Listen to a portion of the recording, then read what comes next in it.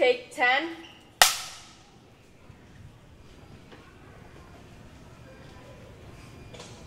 Action.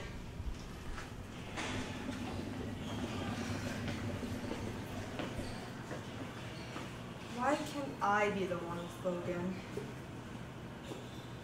Hey, Sophia. Hey. I see you still have a crush on Logan. What?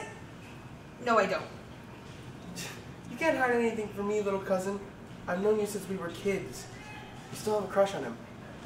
Yeah, I do. But he's with Abby now. There's nothing I can do about that. Yeah, well, they are a pretty good couple. I don't think they'll be breaking up anytime soon.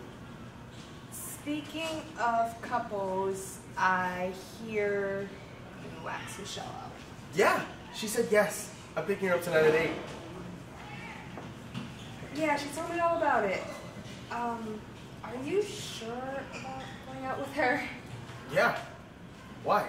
No, don't get me wrong. It's just, I don't think she has the best intentions. What do you mean?